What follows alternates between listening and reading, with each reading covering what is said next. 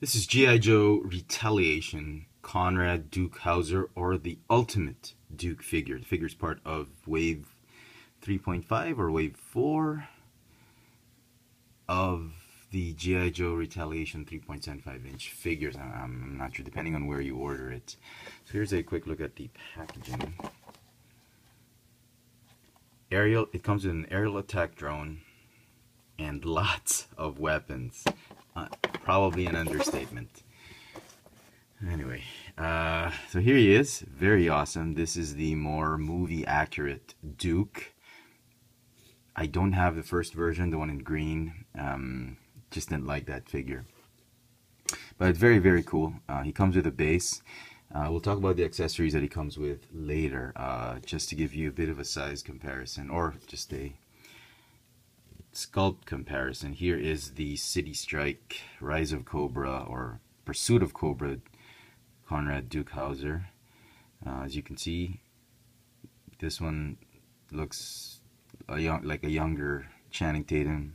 Step Up Days Channing Tatum. This one looks more like a Magic Mike Channing Tatum. I don't know. He's got a bit of a tan here. He's pasty here, so I don't know. We'll put this off to the side for now. So very, very cool. Let me get him off his dog tag base. That's pretty cool. Well detailed. Let's start with the sculpt of the figure. Very cool. As I said, very nice head sculpt. He comes with a removable vest, which is that, but he looks better with the vest on. Peg hole for a backpack. Overall, great sculpt on the fatigues. He's got a ball joint articulation. Ball joint neck. What am I saying? Talking about articulation. He's got a ball joint neck, ball joint upper torso, ball joint shoulders, elbows, and wrists. The wrists have the clone trooper articulation. This one goes up and down. This one goes in and out. Ball jointed hips, double jointed knees, ball hinge ankles with the very nice rocker joints. Paint apps on the very nice articulation. Paint apps on the figures, phenomenal. If you're looking for these guys on the pegs, if you see several on the pegs, which I doubt, because you know, collectors are just army building this thing like crazy, which I'll talk about in a while. Paint apps are just amazing. There's very little I can complain about. If you have to choose among several on the pegs, make sure the eyes aren't cross-eyed, or there's not a lot of scratching on the face or on the visor of the helmet, which I'll show you later. So very, very cool. Overall sculpt, fantastic. Lots of places to store the weapons, like there. So very, very nice. Also, what I liked about, going back to articulation, I like the fact that the cuff of the pants, they've molded onto the boot so that there's very little hindrance in ankle articulation. So very, very nice. One of the best Joe figures Hasbro has come up with. So comes with a base. Very nice. This is how G.I. Joes should be. Lots of weapons with a base. None of that gimmicky type of large rocket launching weapon. Anyway, what he's holding is, this is the rifle he came packaged with. He was holding it, or strapped onto him. I think, if I'm not mistaken, it is a modified M4A1. I could be wrong, but it really looks like an M4, sorry, with a grenade launcher for some weird reason. So here are the accessories he comes with. This is the drone. It's the exact same drone as the Cyber Vipers. Yeah, Cyber Vipers. The Cyber Ninjas, or whatever. Cyber Vipers? I think Cyber Vipers. Let's see. It's not here. But yeah, the ones with the big, huge backpack, you know what I'm saying. And the drone comes with fold-out wings and fold-out guns. The guns can actually be removed. I'm not going to show you now, because just look at my review of that other figure. You know what I'm talking about with this one. It's not the main thing. Really, the highlight there is the ton of weapons he has. Let's start with the headgear that he has.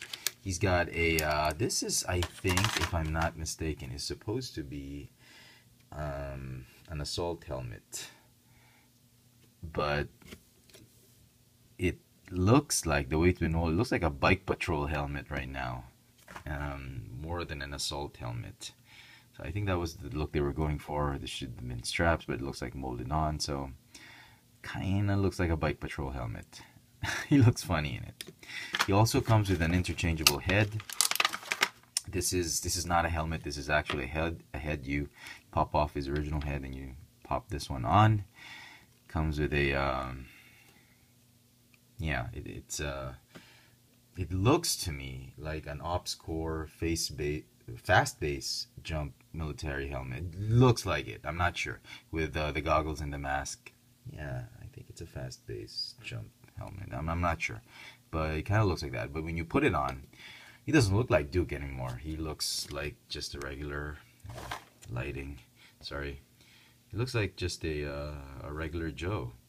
And this is the main reason why collectors are going gaga army building this one, and that's why it's very difficult to find a Duke nowadays on the shelf, on the pegs, because collectors are troop building this guy. And you know, it looks really nice as a regular grunt, regular Joe.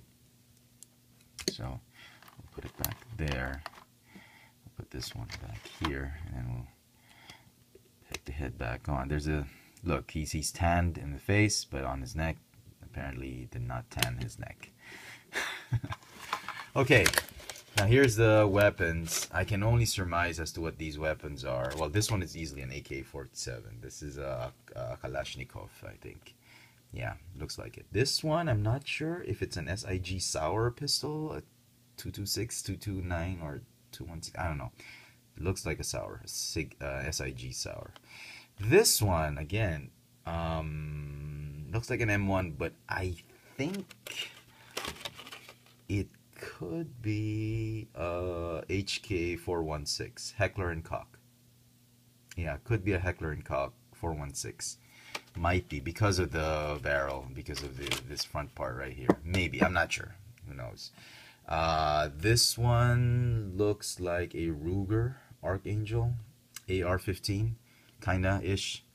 Ruger Archangel. What else? This one sort of like a cross between an LMG and a bullpup. Could be wrong. I don't know. This one I think is a USAS 12 shotgun with drum magazine. Looks like it, slightly modified with the magazine and the grenade launcher, but really looks like a USAS 12. This one, I don't know if they base it off a real gun or it is an actual gun.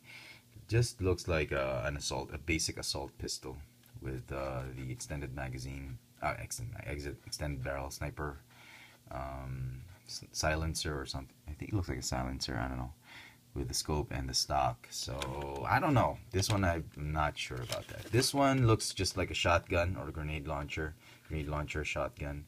You got 2 combat knives and an RPG-7 launcher, I think.